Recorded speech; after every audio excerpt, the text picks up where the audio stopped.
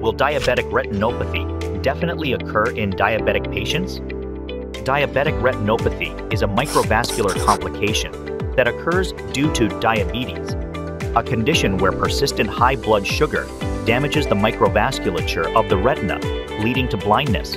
The prevalence of diabetic retinopathy is reported to be 98% in type 1 diabetes and up to 80% in type 2 diabetes. If you have diabetes for a long time, the risk of developing diabetic retinopathy increases.